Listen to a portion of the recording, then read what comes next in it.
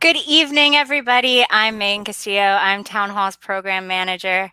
On behalf of Town Hall Seattle, it's my pleasure to welcome you to tonight's live stream conversation with biologist Wenfei Tong. As we get underway, I would like to acknowledge that our institution stands on the unceded traditional territory of the Coast Salish people, particularly the Duwamish. We thank them for our continued use of the natural resources of their ancestral homeland. Thank you all for tuning in. Town Hall is proud to be a community-focused organization, a place where we can share and sustain ideas and creativity, even if we can't gather together in person. I'd like to thank Wenfei for appearing tonight to help make this possible. Town Hall will continue to produce virtual content this fall, including our podcast, In the Moment, which features exclusive guests. And many of our past talks are available in video or podcast form in our digital media library. Town Hall is adding new events and podcasts every day. Upcoming programs include Michael Sandel with Anna DeVere Smith about the myth of meteorocracy, Jill Lepore with Margaret O'Mara about the advent of data mining and its use to influence human behavior, Andrew Imbrie with Jen Piscai about whether America is fated to decline as a great power, and more. Town Hall and the nonprofit community at large has been put under significant strain due to event cancellations and the ever-changing landscape. We hope you will consider extending your generosity to help support us during this difficult time by making a donation and becoming a member.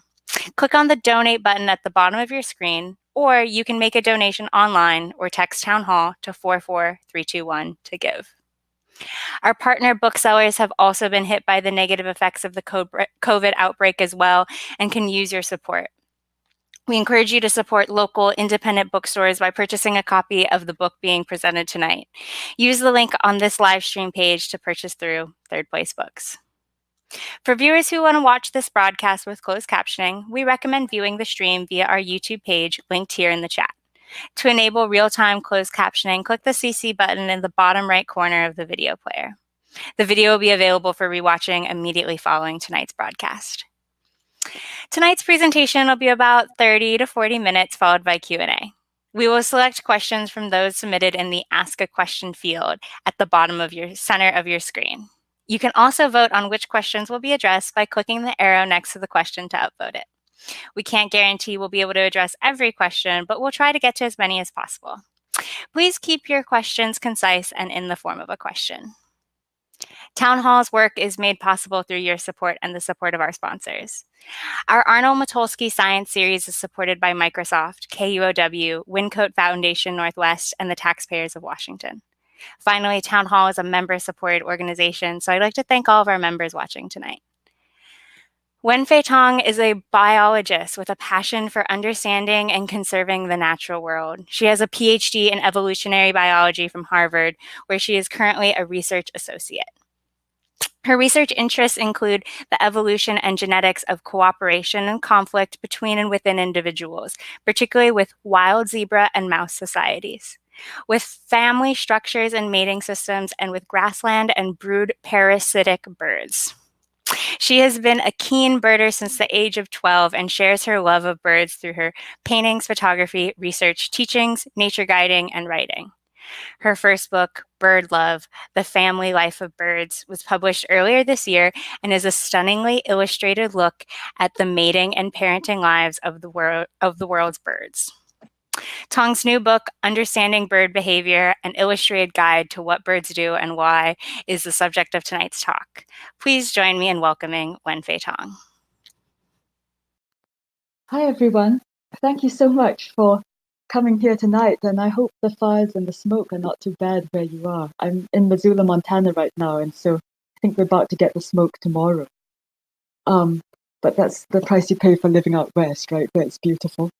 So I wanted to share this image of a yellow warbler, which I took years ago, probably 15 years ago or so, when I was doing my PhD at Harvard. And it just symbolizes to me a lot of what birds mean to me and what I would like to get across in both my books, in terms of both the very uplifting, very beautiful, almost spiritual aspect of this kind of connection you can form with nature through something as beautiful and visible, and the fact that they fly makes the birds very, very appealing as well, I think.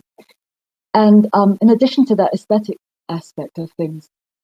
Because I'm a trained evolutionary biologist, I think it's really important that people, especially now, appreciate how valuable the scientific method is and how much all of us as interested bird watchers, or even if you just have birds coming to your feeder every day, how much you can contribute to what we understand about the world and how that can essentially help us keep what we love most about the world around for as long as possible.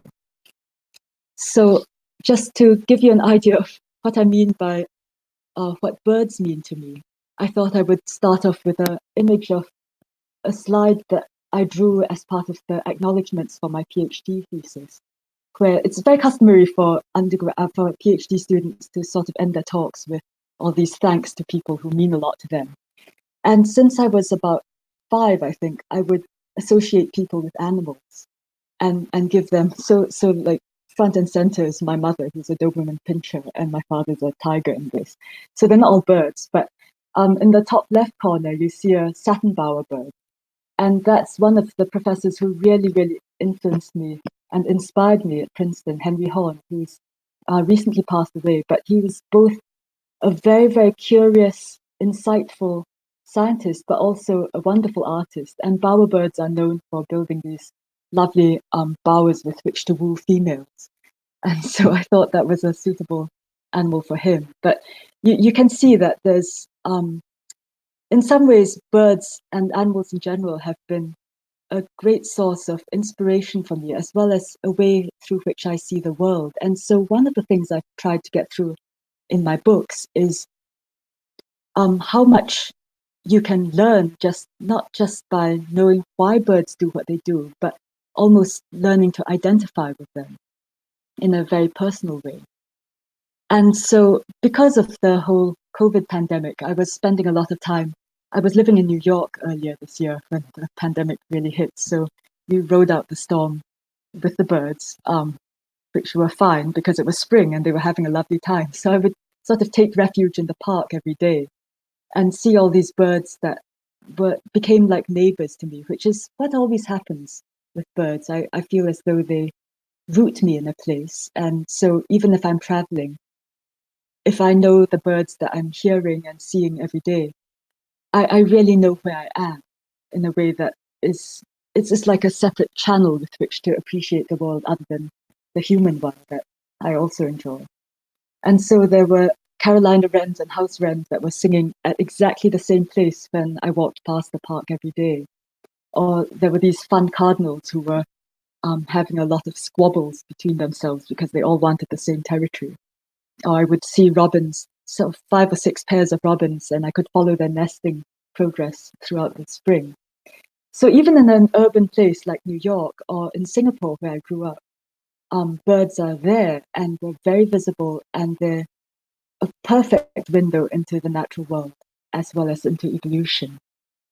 And the evolutionary theme, I think, comes up a lot in both books because I think it's really important not just to know what birds are capable of doing, or the sort of gee whiz aspect of, did you know that a certain godwit species is capable of flying X number of days without stopping, and so and so forth, rather than to know why they do that or why there's so much diversity in the natural world. So that's something I'd really try to explain in the books.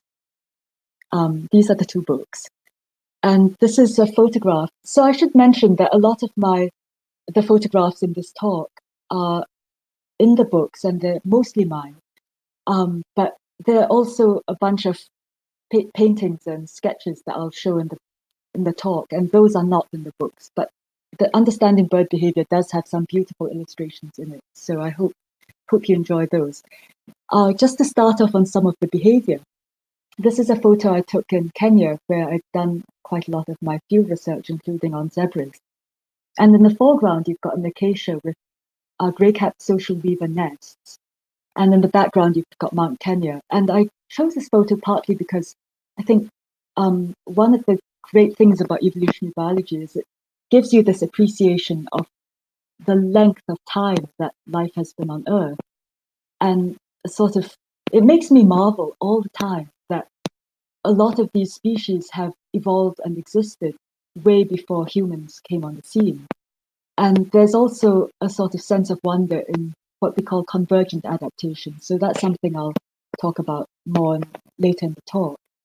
And I chose this photo of Kenya partly because it's East Africa that we've got very much the cradle of human evolution. And so whenever I'm there in the bush, I'm very aware not just of all the organisms around me, but also I get this feeling that I'm going back to our sort of human evolutionary roots when I'm in East Africa. And I just miss the place, especially now when I can't go there. But to zoom in on the grey-capped social weavers, this is one of those nests close up with one of the social weavers still lining its nest with down feathers.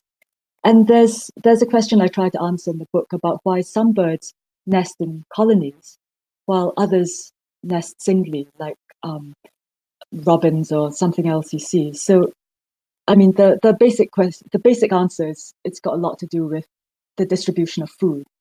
And so if you think about the analogy with human cities, we've got lots of resources concentrated in cities, so we tend to nest or house ourselves in these large complexes versus people who are in more rural places and they need more space, so their homes are more spread out. This is also another theme of the book, is just both family life nesting as well as hiding from danger. So I just thought this is a cool photo because there's a nest in there and you can probably start to see it, but it's so well camouflaged. And it's a zitting cisticola nest. So one of the things I did after my PhD was to work on grassland birds in Zambia. And this was one of the species. And we had to look for a lot of these nests with the help of some fantastic sharp-eyed field assistants. And the nest is basically bang smack in the center, but it's woven it's sort of stuck together from the inside. So this is an aerial view of the same nest, stuck together from the inside with little bits of spider webs mostly, to form a sort of cylindrical, almost like a Coke bottle shape. And they do this with live grass so that when you look at it from the side, you can barely see it. And you could practically step over this thing. I mean, it's only about 2 inches tall or 3 inches tall. And the bird is tiny. It's about the size of a chickadee. And it was just, it made me marvel every single time I looked at these nests. So one of the things I try to do in these books is celebrate the diversity of all sorts of wonderful adaptations that birds have from this kind of nesting, which is so different from something like this robin, which is much more of a classic bird nest shape and still wonderful, to something like those zitting cisticolas in East Africa.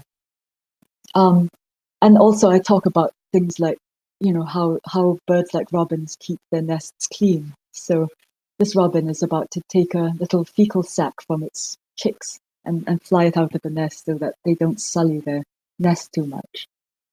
And I remember I took this photo in the Mount Auburn Cemetery in Cambridge, Massachusetts, where I did my PhD. And I love watching robins. They're so fantastic how they nest all the way from Alaska down south to Texas something, and they're so adaptable. So there's an emphasis not just on very, very exotic birds, but also on backyard common birds for anyone in the world, not just for people in North America.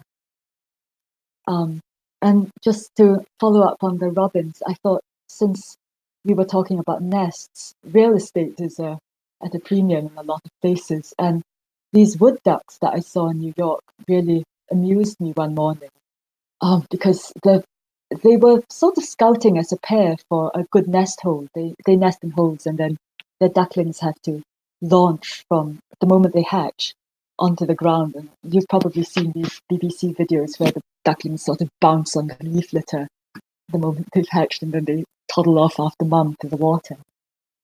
And I was so amused by these wood ducks because the female kept going from one hole to another in the tree, and the male was just following her and trying to. He ended up looking quite bored because she kept looking at one hole after another and deeming it unsuitable and moving on. And in the very top row, she's being mobbed by there were a lot of starlings nesting in this tree as well, and so they really didn't like having these wood ducks poking their heads around, and so they were being mobbed. So another behavior that's very common, and which I talk about in the book, is this defensive behavior birds have called mobbing, where they attack a bird or another organism that they think of as a threat, usually to their nests and to their chicks. And another aspect of nests that I like is it's often used for courtship. So these weaver birds, for instance, the males have to, so this is a male, and he's having to construct a really beautiful nest with which to woo prospective females. And there are some weaver bird species where if a female comes and she looks at the nest and she's not impressed, she'll actually rip it up, and the poor guy has to start all over again. Or sometimes he has a series of nests, so maybe one of them will be appreciated and someone will nest in that. So there's just so much diversity. And to segue from nesting and sort of using that as a signal of choice to other forms of how birds choose mates, there's a lot in both books about sexual selection. So this is the idea that you can have very exaggerated ornaments sometimes, or weapons, that are not very good for survival, but they're there because they help you pass your genes on. And so one question you could ask is, why do barn swallows have such long tail streamers? Other swallows don't. And there was a beautiful experiment done early on in Europe where they basically cut off barn swallow feathers, the tail feathers, and glued them back on, and did it in such a way that they could either artificially lengthen or shorten the tail feathers of males, as well as keep them the same as a control, and then see which males sired the most offspring as a sort of direct consequence of having females be the most attracted to them.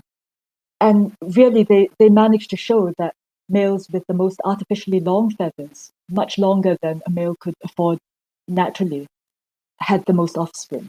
So that was really good evidence in Europe of the fact that females are going for longer tail feathers, even though those tail feathers might be a handicap to males in terms of their ability to fly and their ability to get away from predators. And, it's just like if you're trying to swim or you're trying to fly and you have a long thing streaming out behind you, it's not very aerodynamic. And the beauty of this is the same experiment was done in America, in North America. And they found that North American female barn swallows didn't care a hoot how long their tail feathers were of the males. So that left everyone scratching their head, which is what I love about sort of field biology and evolutionary biology in general, is you try these things, you design these brilliant experiments, and then sometimes you just don't get the answer you're expecting.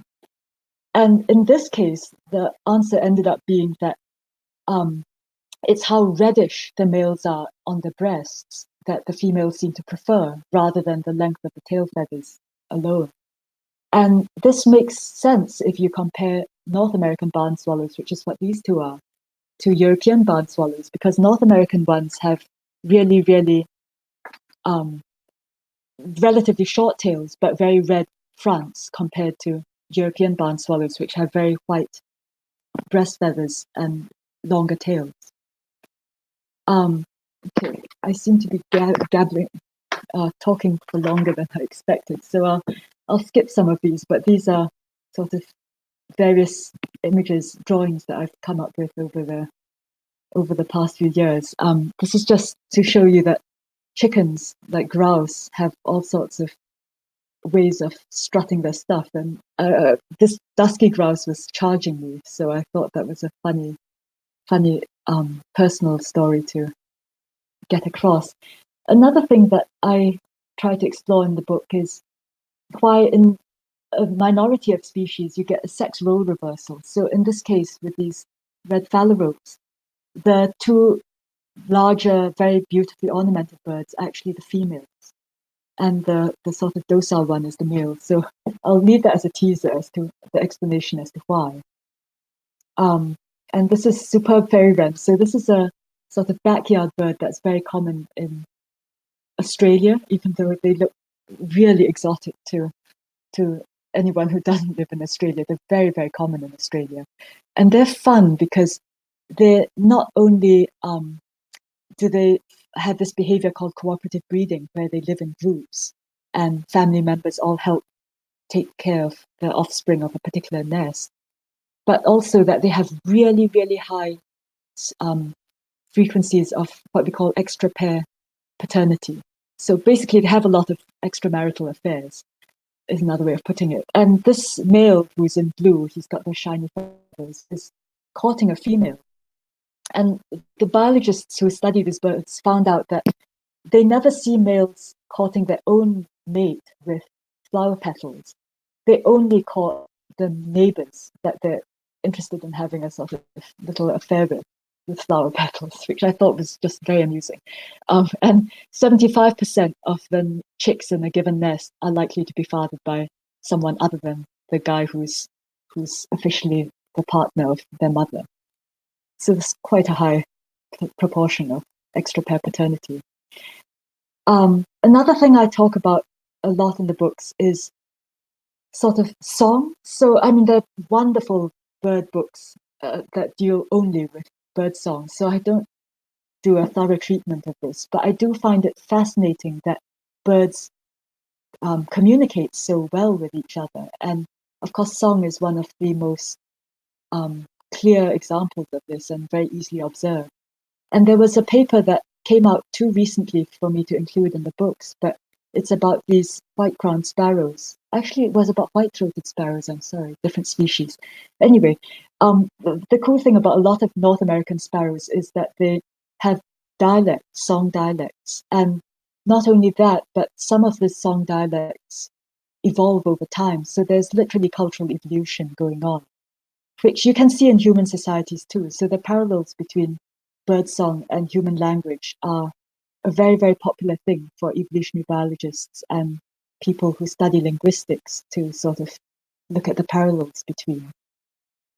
And to go on from that, there's a lot about bird social behavior as well. So I've got a photo of a raven here because one of the papers that I thought was absolutely fascinating was about how ravens, you know, all members of the corvids, the crows, the ravens, the magpies, the jays, are brilliant. And we know a lot about how they can make tools and how they can learn to solve puzzles and recognize individual people and so forth. The great thing about ravens is the study found that raven couples, they're very monogamous, and older couples have their own territory, and they're sort of like the power couples in raven society. But there's a slightly dark side to this because the power couples want to minimize any kind of social competition they're going to get. So they keep tabs on all the younger ravens who haven't formed a long-term monogamous relationship yet.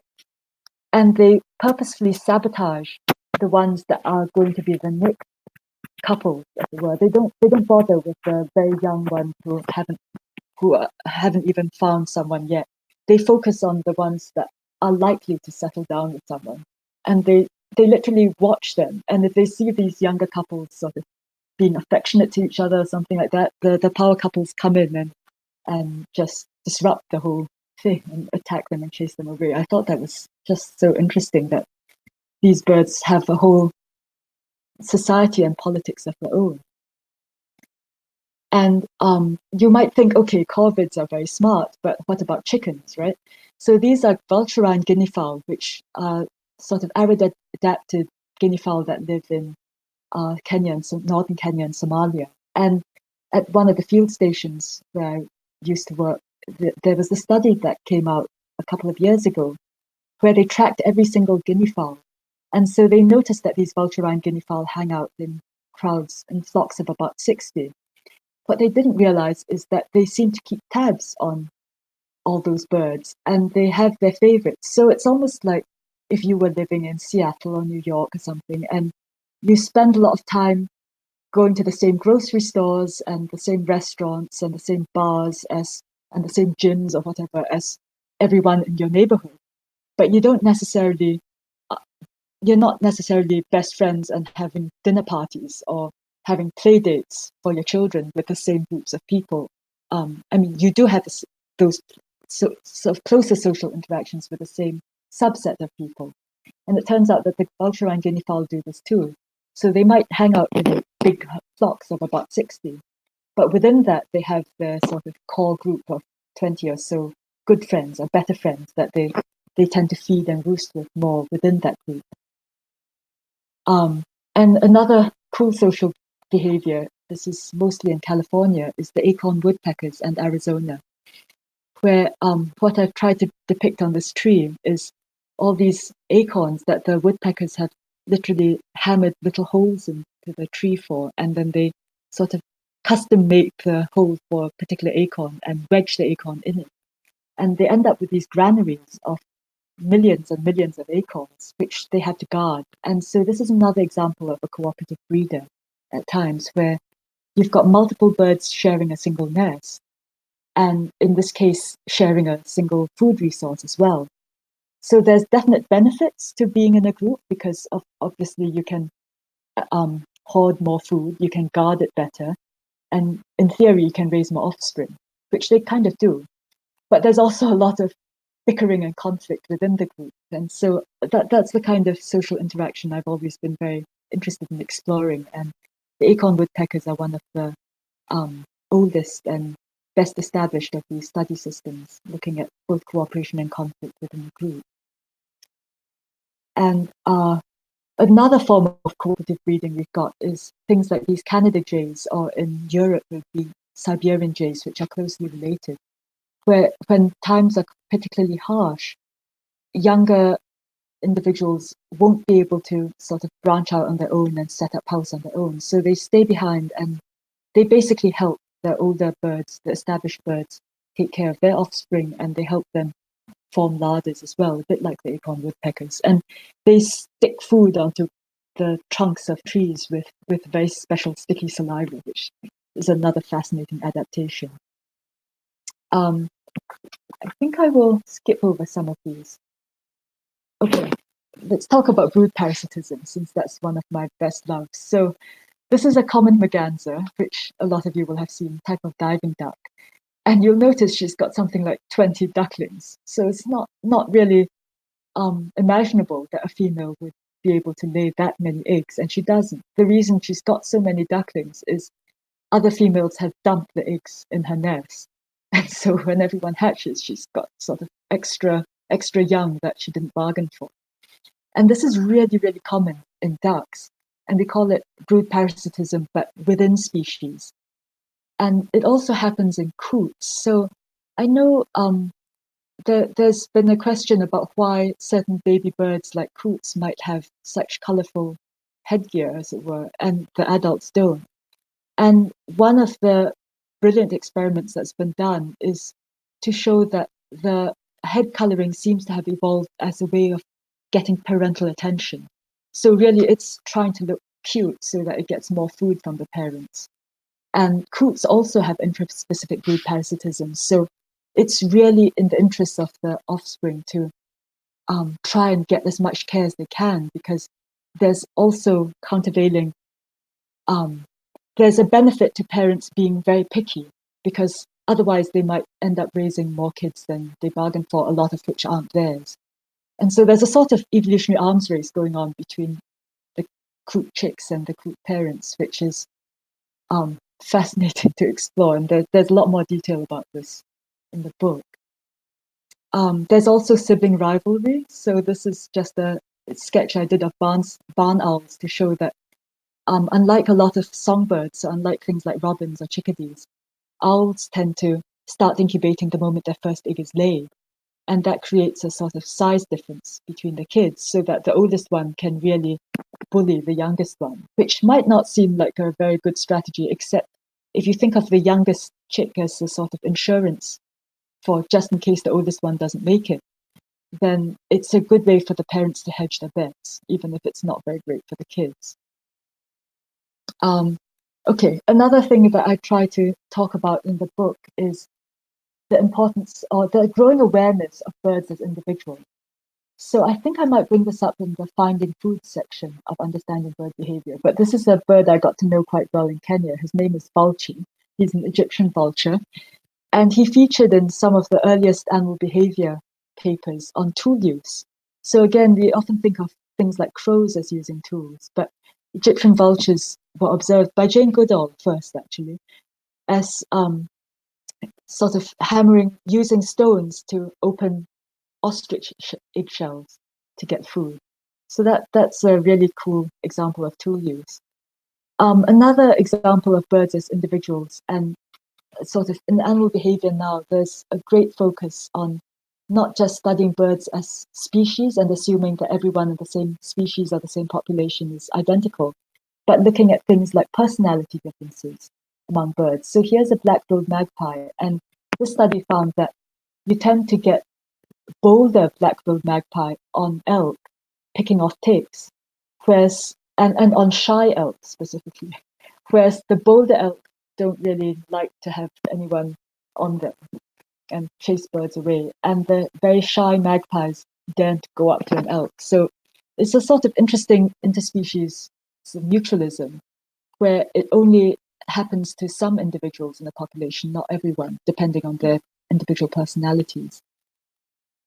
This is just an example of what I thought was a very cool example of convergent evolution, but it's also in the finding food section. So there are some birds that are really, really important pollinators. And on the top corner, you've got the sunbird, which is what you see in Asia and Africa, where I grew up.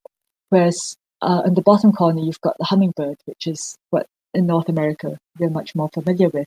And they've both convergently evolved on pollination and nectar feeding. Well, eating nectar, and the pollination is a sort of byproduct. But in understanding bird behavior, I describe how one of my friends has basically figured out at the molecular level how the taste buds have evolved in hummingbirds to taste sweet things. And it's actually evolved from a gene for the umami receptor, which is the flavor you get from something like soy sauce or eating meat.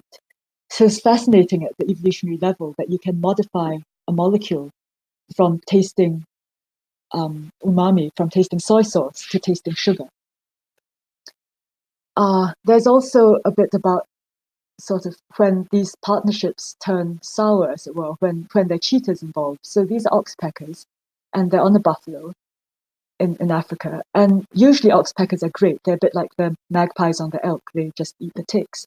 But sometimes there are not enough ticks, or the buffalo is bleeding enough that it benefits the oxpeckers to have a little blood meal as well as having the ticks. So that's a bit of a cheating sort of relationship. And here's the North American equivalent, sort of. So these are brown-headed cowbirds on a bison. They aren't really after the ticks, but they do follow the bison around as a way of flushing up insects. And of course, they're well known as being brood parasites as well. So meaning they find the nests of birds like this Kirtland's warbler in Michigan, and they lay their eggs in those nests. And the poor Kirtland's warbler has to raise these foundling offspring, which has resulted in sort of Kirtland's warblers almost going extinct. So that's one of these conservation success stories that I try to talk about in the book, where people had to practically round up the cowbirds and kill them, as well as use controlled burns and cutting to get the Kirtland's warbler habitat exactly what the Kirtland's warbler like to nest in. This is another brood parasite. So this is one of the ones I studied. It's the grotesque thing in the corner, the sort of bill hooks on that greater honeyguide chick look really lethal, and they are lethal. So the really cute ones that look like Muppets are basically little bee eaters that grew up without having a greater honeyguide parasite in the nest. But if they had gotten parasitized, they would have been slaughtered very fast within a day by that greater honeyguide chick in the bottom right corner. So how there's a sort of evolutionary arms race between both the hosts, like the little bee eaters, and the brood parasites, the honeyguides. That's another fascinating area of evolutionary biology, which I try to get across. And just so you don't think honeyguides are all bad, they're also part of this amazing mutualism with humans. So the greater honey guides, this is a real honey guide, live honey guide, completely wild. And it's been able to communicate with this man is a honey hunter in Mozambique. The birds literally lead people to honey, and they communicate in ways that that explain to the human the distance and the direction and how close they are to a beehive, so that the humans can take the bees hive down and sort of smoke out the bees, and the honey guides like eating the wax from the beehive. So it's a win-win situation. The humans wouldn't be able to find the honey as easily, and the honey guides wouldn't be able to get the bees away to enjoy the wax if the humans weren't there. So that's a really fascinating example of a sort of bird-human relationship that's very, very old in Africa. And gosh, maybe I should just stop there.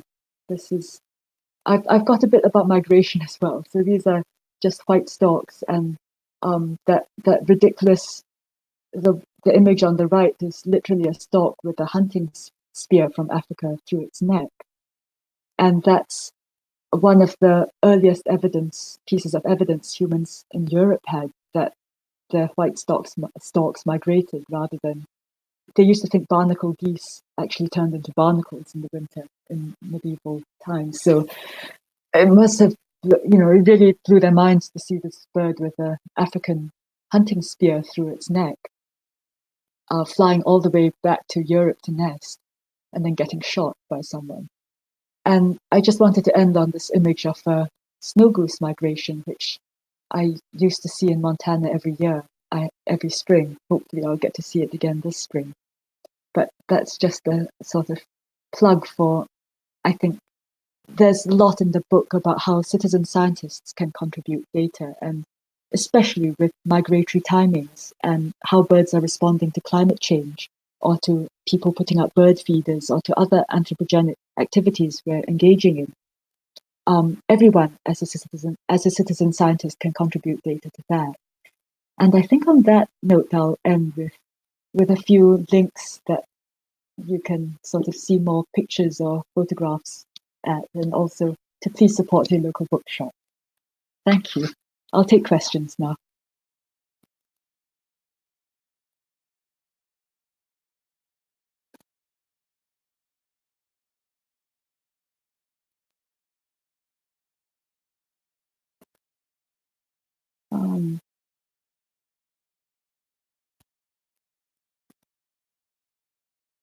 Oh, okay. Hi, I'm here to ask you questions. Sorry for the delay. No worries. All right. I can see some too. Okay, cool. Good. If there's one you really want to answer, feel free to jump in there. Our top one with a bunch of votes is, can we infer anything about dinosaur behavior based on our increased understanding of birds? Yes, but I would say almost cooler is the opposite. Oh. That we're starting to, that we can infer a lot of how bird behavior got started from our increasing understanding of dinosaurs as well. So one of the coolest findings that took place in Montana, actually, where they've got a lot of missile silos, is this early dinosaur called a myosaur, where they found evidence of not just nesting and eggs arranged in a circle in a nest, but also that the adults were clearly incubating the eggs and taking care of the young. So they had a sort of series of eggs hatching, and evidence that the parents had died on the nest from the fossils. So that's really interesting, partly because we tend to think of a lot of birds as having both parents take care of their chicks and the nest. They both are involved in rearing their chicks and feeding them and things like that. But if you look at birds that branched off in the bird emu tree earlier, like ostriches or emus or cassowaries, they tend to have the dads doing more of the care than the mum. And so you might imagine from that dinosaurs could probably had largely paternal care rather than maternal care. And their closest relatives to sort of dinosaurs and birds that we have living now are crocodiles. And they have mostly maternal care, but they do have nests too. So maybe, caring dads, stay-at-home dads was a bird invention early on. Fascinating. Thank you. All right. So our next question is, are there similarities between human vocal cords and birds' vocalizing systems? That's a great question. No, there aren't that many. The great thing for birds is they have equivalent of two voice boxes. So when we hear one of these, wood thrushes or something like that singing, and it sounds incredibly complicated and impossible to replicate for a human to replicate by singing or by whistling, that's really true because they can do two things at once, make two sets of sounds at once. Also, the other cool thing about songbirds especially is to produce these songs, to learn them, to remember them, and to sort of execute them in the right order, to basically sing the right song. They've got these bits of the brain called song nuclei. So this is diverging from the vocal cord thing, but it's still hardware, right? And so there are we know quite a lot about the neurobiology of birdsong now. But what I find amazing is how plastic all their organs are, not just their brains, but in this case, their brains, where when they don't need these song nuclei, like right now, when they're pretty much done with breeding and they're about to migrate or they're about to hunker down for winter, those song nuclei shrink in their brains. And then they grow again just before the breeding season so that the bird can sing again. And they do this for other bits of their brain. So right now, everyone's storing seeds if they're going to survive the winter.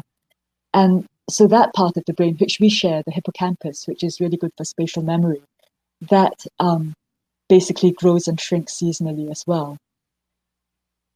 Fascinating. All right. Okay. So our next question is the common merganser female leaving eggs in another bird's nest also maintaining her own nest?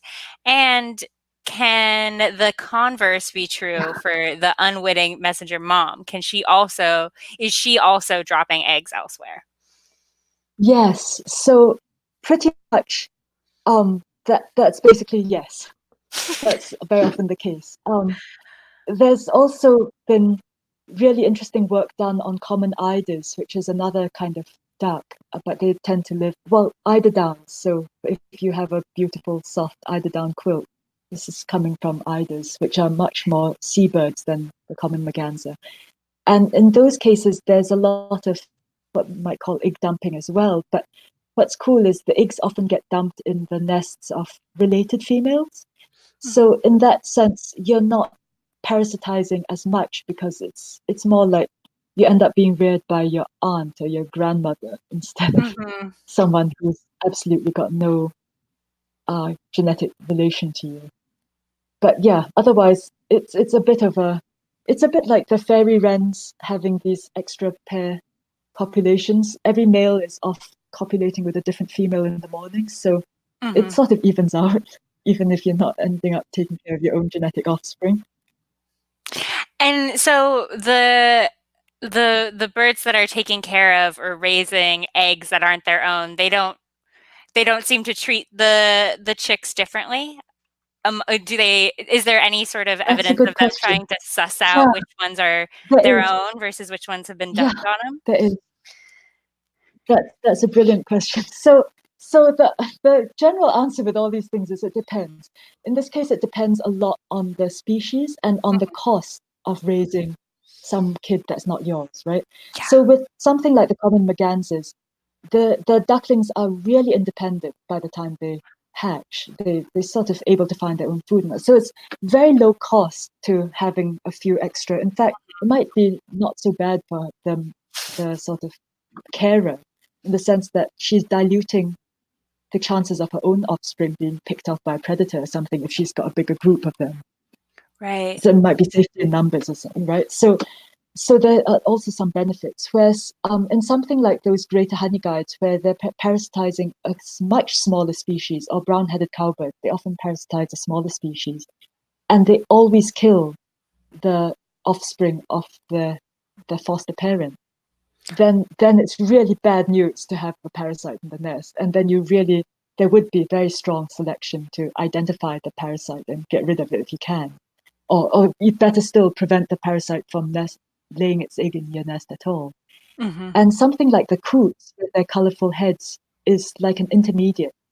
So we think that the colorful heads on those coot chicks are colorful because there is an attempt by a lot of parents to kill chicks that are not their own, kill chicks that were dumped in there by some other female. And so that selects for the chicks to make themselves as appealing as they possibly can to avoid being killed, basically. It's a fascinating system. It's not very nice, but yeah. Absolutely. Thank you. It's certainly fascinating, but yeah, not necessarily very nice. Another maybe not so nice question from Laurel. In the West, we are experiencing significant fires right now. Do you have any data or information on how major wildfires may impact migration? I don't, and I wish people. I was just looking into this yesterday because it seems like an obvious thing to look at. But we don't. We only know something about how wildfires impact birds later, largely because there's some birds that are sort of fire specialists in terms of liking the habitat that fires leave behind, lots of dead trees and lots of things like black-backed woodpeckers. But the smoke definitely has an impact on bird lungs and everything else, the way it does on ours. And I imagine that the smoke would also impact migration just because it would make things harder for the birds to see. I suspect it would also make a lot of birds start migrating earlier if they could. But I don't think that's been well measured. But I do try and include in the book several ways in which biologists are sort of now having the tools to measure migration for really, really small birds. We can now stick transmitters onto really small birds when we couldn't before. And also use things like radar to sort of track bird migration. So I think the data are there. We've just not quite gotten, no one's produced a study that answers that question clearly. Great. Okay, thank you. Our next question, have you learned or changed anything about yourself as a human or as an individual after studying birds in such detail? I think I've definitely learned a lot, but I think I probably started all this so early that it's very hard to, it's like asking someone who's grown up with a certain religion if they changed much. It's hard to do. I haven't done the experiment. You'd have to ask me if I was much younger. But I think it really helps me see everything from a fairly detached perspective. In terms, even with my personal life, I mean, if I'm sort of having problems with other people, not getting on with other people for whatever reason, it helps me take a step back and sort of think, oh well, they probably have reasons that are quite evolutionarily that make evolutionary sense for their behavior or something. And it helps me make a joke out of it or not take it too seriously. That's great. I appreciate that perspective. All right, another question. So this is from Joan. Why did my Amazon parrot get frightened when I wore a scarf for the first time, despite being with me for over 10 years? Oh, wow. I don't know. I mean, what color? My guess is it either didn't like the shape or didn't like the color. But yeah, you suppose you could do experiments with this. You could try different colored scarves. You could see how you wore the scarf that made a difference, or whether it's, I think of a lot of horses or dogs as getting upset if there's something flapping. So maybe the scarf was flapping, but I have no idea.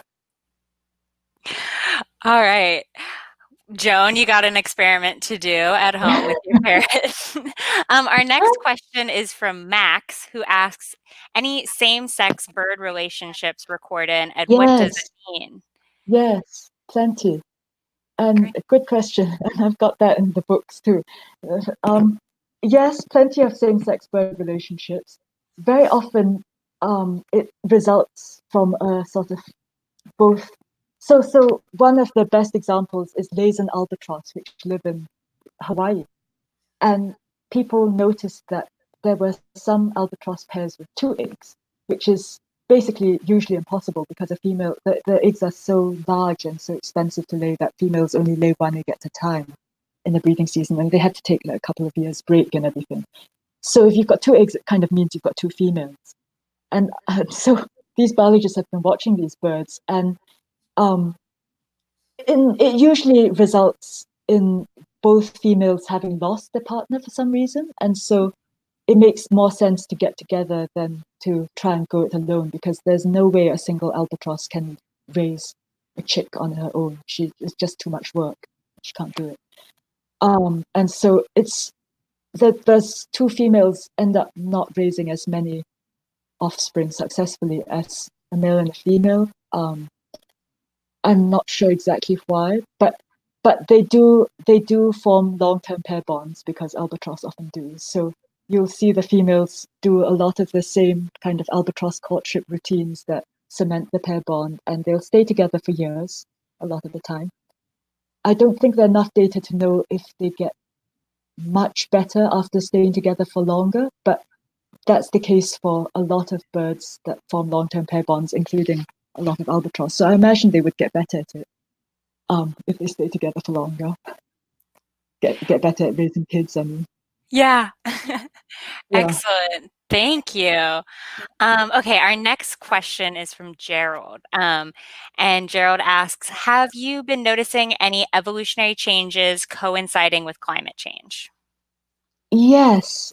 There's a bunch of that as well. I mean, some of it's um not immediately evolutionary change. It's more changes in species distributions and things like that. But there's a really burgeoning field of what we call urban ecology, where people are really looking at the effects of things like light pollution and noise pollution on bird behavior. And some of the most obvious evolutionary changes, I would guess, are to do with um, migratory changes. And I think some of those are beyond behavioral changes. They would be sort of selection under genes. One of the This is not an incomplete story, but there's a bird called a pied flycatcher, which is a very common songbird in Europe, and they've literally changed their mating preferences in some way because of climate. We think climate change is a bit correlative, but I can't even remember the exact direction. But I think it used to be that males with a larger white forehead were sexier and got more mates, and that has reversed direction with climate change. But why, we don't really know. So it's a bit unsatisfying as a story. But back to the barn swallows, there also seems to be a sort of climate change related angle there, where um, let me see, males that males that have longer tails don't tend to be as such good dads, and that doesn't matter so much now that nests don't have to be so well insulated because things are warmer. I think that's the way it goes. So, uh, but yeah, that there seems to be an interaction definitely between climate change and sort of not just physical adaptations, but behavior as well. Great, thank you. Good question. All right, our next one. How do cowbirds get their eggs into the nests of dark-eyed Oh, juncos? yeah, such a good question. So all these brood parasites, including cowbirds, um, the females are really impressive. They monitor the nests of their host species, so in this case, dark-eyed juncos, and they sort of keep tabs on all these different nests in their territory, and they see what stage the females are at in terms of egg laying, and they basically wait for the right moment, and then they're really sneaky about it. They tend to lay the eggs at dawn, or sort of very early, and they're very quick about it. So they'll sort of wait till no one's at home, and then they'll fly in and sort of pop the egg out and fly out again. And cowbirds often take an egg with them. So do a lot of cuckoos. That's basically how they get their eggs in. But it's amazingly fast. So I watched the honey guide in Zambia doing this before, and she was in and out in 2 seconds flat. It was really impressive. And the other thing that they do to help them with this sort of monitoring of nests is like the birds that grow the hippocampus, so the part of the brain that has spatial memory for keeping tabs on where they've stored their seeds for the winter. Cowbird females actually grow that spatial memory bit of their brains for nest laying, for egg laying in the spring. Yeah, and then there's also a really cool adaptation that they've got where they sort of monitor the nests even after they've laid the eggs. So if a bird, such as the junco, tossed the eggs out, the cowbird will come back and destroy the nest and force these poor host parents to lay and to nest again and to give the cowbird another chance to lay the eggs. Oh boy. I know. All right. Yeah. Okay. All right. We got another one. I think this is kind of a related question. So, in your study of family squabbles, did you discover that birds in a group may kill another in the group? Oh wow, in the group. Huh.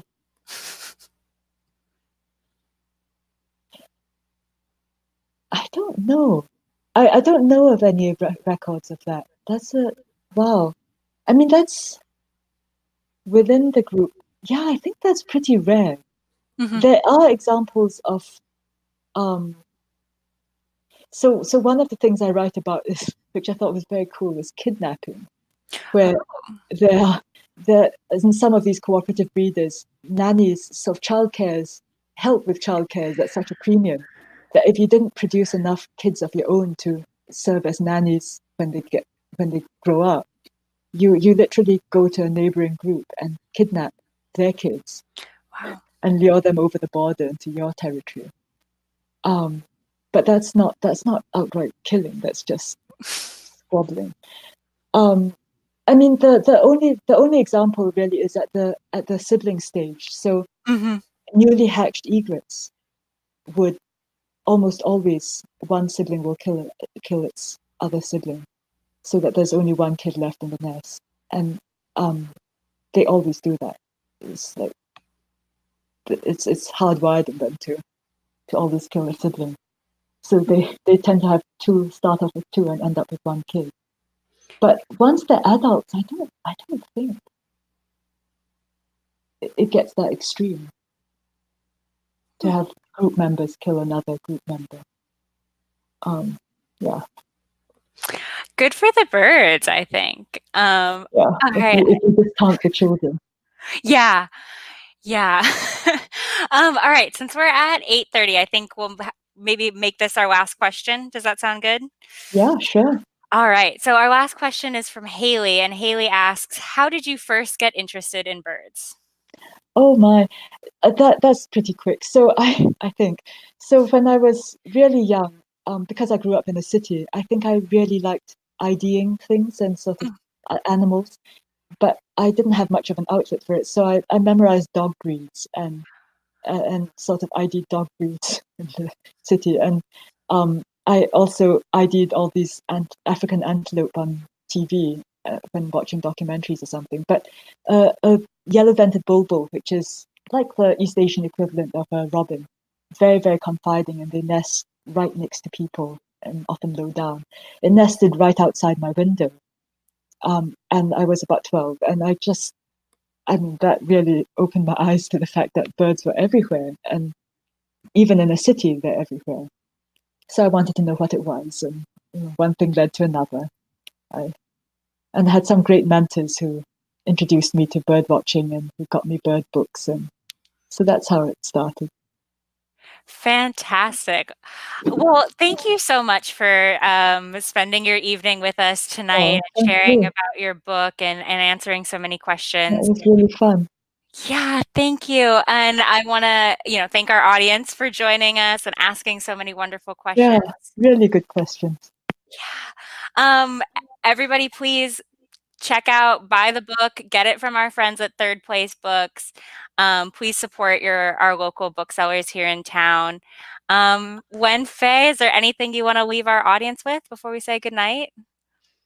Good luck with the wildfires, and I hope you keep seeing birds and enjoying birds.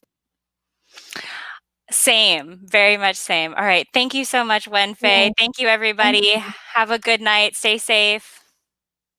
Bye.